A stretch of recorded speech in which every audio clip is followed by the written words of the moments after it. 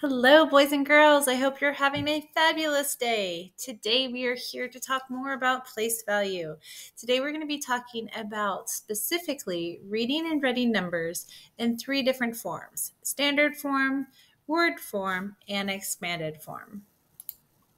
When you're talking about standard form, that's the form that you are most commonly referred to. It's when each number is represented using digits 0 through 9, and each digit is in its own place value. So we've looked before at our place value chart. This is an example of a place value chart where digits have been placed in each value on the place value chart. When I look at those digits and the value that they represent, I can write them in standard form and it would look like this.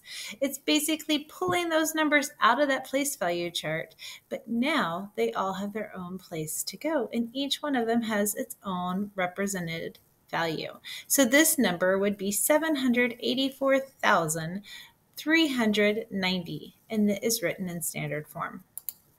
Another way I could write that same number is in word form. When you write word forms, you're writing or saying the number using words.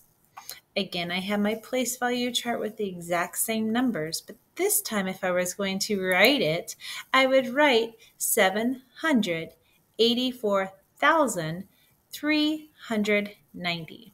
Notice I'm going to put a comma in between each period. So between my thousands period and ones period, I need to have a comma. If I was to have a number in the millions period, I would have a comma after the millions as well.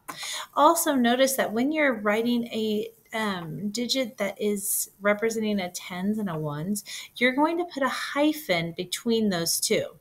For the number 90, I had a 0, so I didn't need a hyphen, but if it was 94, for instance, I would put 90 hyphen 4. So make sure you always use those commas between your periods, even when you're using words. The final way that we're going to talk about is looking at expanded form.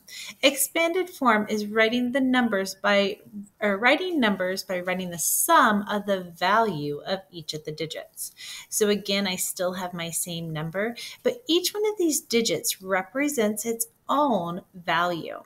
So when I write it in expanded form, I stretch out those values and those digits, and I write it like this. So my 7 is in the 100,000, so I'd have 700,000, plus my 8 is in the 10,000s, so I'd have 80,000, plus 4,000, plus 300, plus 90. Again, if I have a 0 in any of those place values, I would just leave it blank. I do not need to write a 0. If it's helpful for you, just so you don't get confused with the place value that they're in, you could add all zeros, but it's not necessary.